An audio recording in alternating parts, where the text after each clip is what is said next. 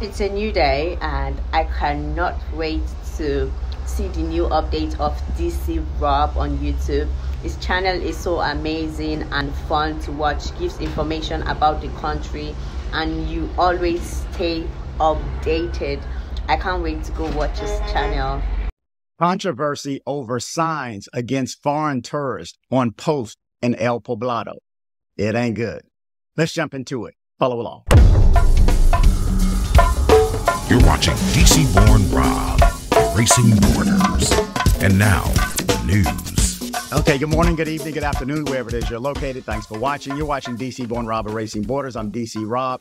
I ran across this story yesterday or day before, and I knew I had to advise you of it for those who are not aware of the movement, so to speak, against foreign tourists. And, well, you know the narrative that's been set by the mayor. It's unfortunate, but, as far as I'm concerned, he's the one that's created this and has expanded on it anyway. Let's put it that way. Now, this story, it will be sanitized, okay? It will be sanitized. There's certain words you're just going to have to figure out. Hopefully, the more I do the same word over and over again, you kind of figure it out. But there's a few new ones that are added in this story that I've had to adjust. So just beware. But this video is just going to be on this story because it's a slightly long one. Well, not long one, but it's one story, so it may be 5 to 7 minutes. Let's jump into it.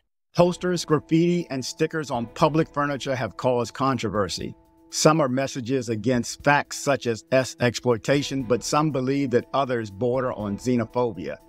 The posts on public furniture of Medellín have traditionally been used as an advertising showcase, where you can see offers that include affiliations to EPS, jobs in renowned companies, and of course, the respective fortune teller that promises to bind and prostrate his feet to the loved one.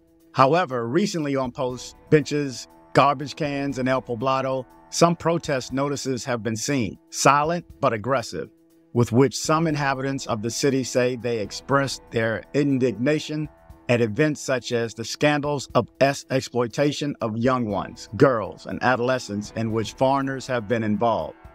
But there are other messages that are kind of complaint from city residents because they consider that the proliferation of foreigners has increased the cost of living in food, commerce, and rent. Regarding the controversial posters, since the morning on 10th Street and Parquilleras, you begin to see the supply and demand of services and on the sidewalks, despite the hour. There are already indigenous families asking for a coin or selling their colorful necklaces. The rumba offer has given way to the breakfast prepared in establishments, where also from such early hours, the strident music comes out that deafens the sector and the street vendors. Suddenly, a sticker is placed on a traffic light diagonal to El Poblado Park, sends a short but forceful messages: no gringos, prevent the colonizers from inflating prices.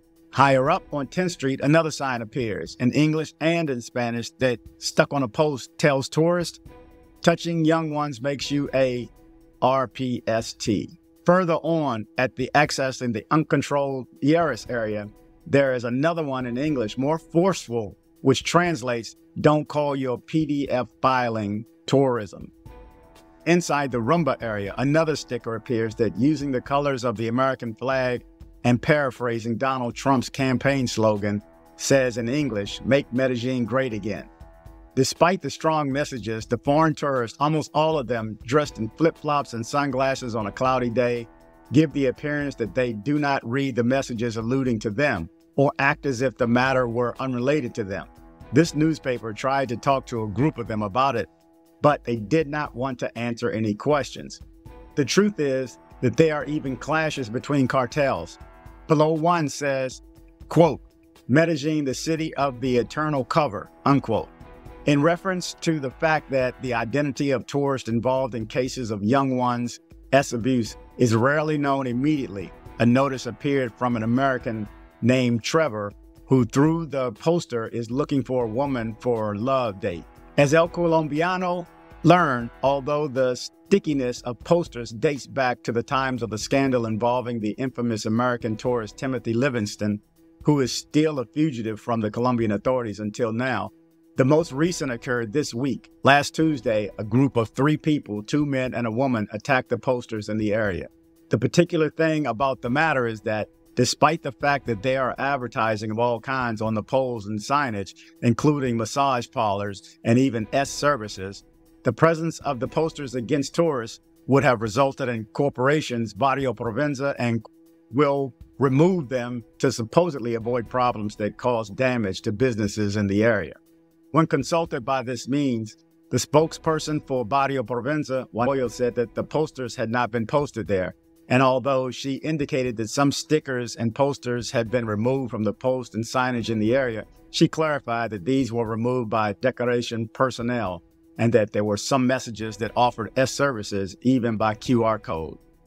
Quote, "These signs are not good at all. Foreigners come and create jobs.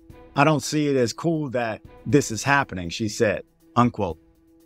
Regarding this issue, the Secretary of Security in Medellín, Manuel Villa, pointed out that this type of expression of protest has been seen all over in comunas where it has been arrest of foreign tourists immersed in cases of young one exploitation, such as El Poblado or Aranjuez. Of course, Villa urged the community not to reach the roads, in fact, to avoid affecting the good tourists who, according to him, are the vast majority, and in turn not affect this important economic line.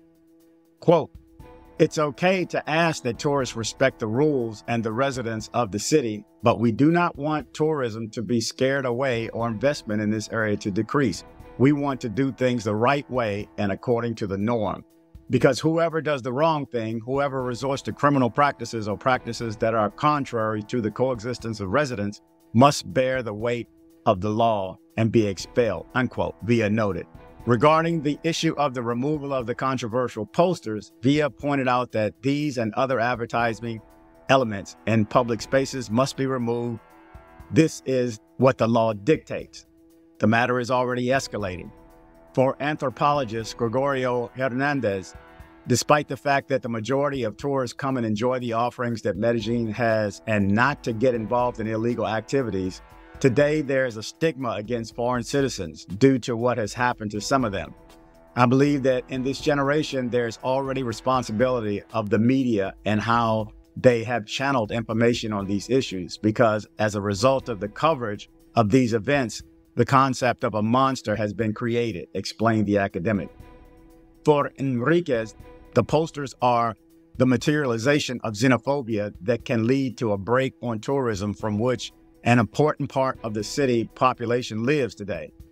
Regarding whether these situations could lead to physical attacks on tourists, Enriquez points out that it's already happening, which is why he urged the authorities to teach that although these cases are talked about, the statistics of foreigners involved in them is too short.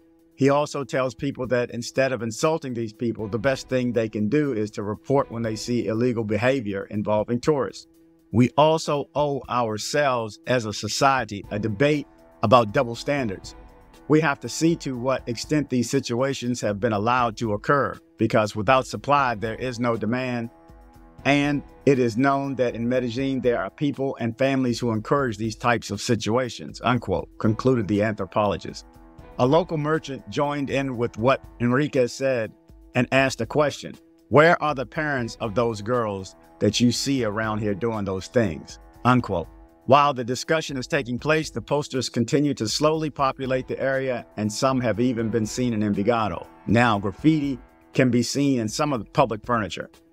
One of them, located under the image of the Virgin of Lourdes that is in Lieres Park, has a strong message that says, quote, "If you are looking for underage young ones, we are watching you," unquote. So there you go. It was difficult to get through this story. I made quite a few mistakes. The verbiage is this one. The translation did not come off good, which gets me stuttering. Anyway, this is something that you need to be aware about, though. You need to know that this is how you are perceived even before you land and as soon as you land. I mean, I don't know why he started this. I mean, and again, I've gone over the statistics. We're talking probably 0.01% of this crime is conducted by foreigners. It's mostly by people who live there. I read the stories every day, so I'm aware. And if you don't watch the news like I do there, you may think, I mean, you with the stories that I'm reading, you may even think that it's, oh man, it's all Americans, it's all the Europeans, it's all the foreigners. But it's not.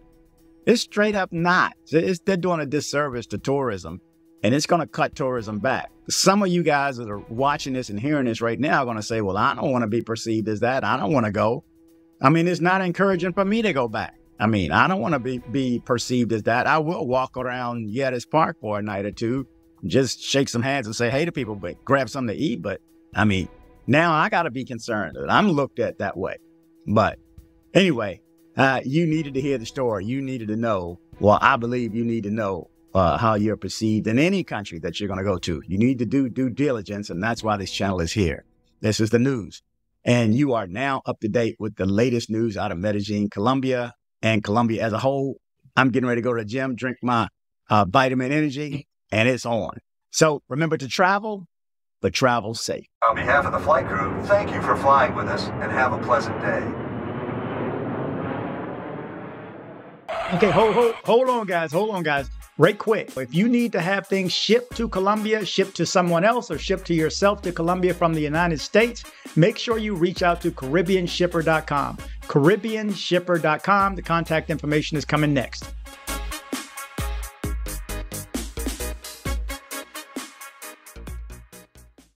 Join me on social media. I am DC Born Rob Official on Instagram. I am DC Born Rob Official 1 on TikTok. I am DC Born Rob O on Twitter. Don't be like this guy right here. You're just so stupid. I had to send you a video to let you know you're so stupid. That's right. Don't be like this guy right here. Join me on social media. Headed to Medellin, Colombia? See my guy Andres with Nomad Travel for safe airport pickups and drop-offs and tours. Contact information in the description below.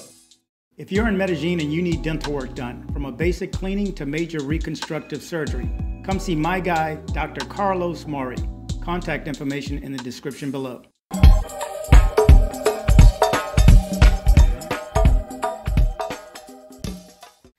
Thanks for hitting like. You did the right thing by hitting like. Thanks for hitting like. Thanks for hitting like. DC Born Rob.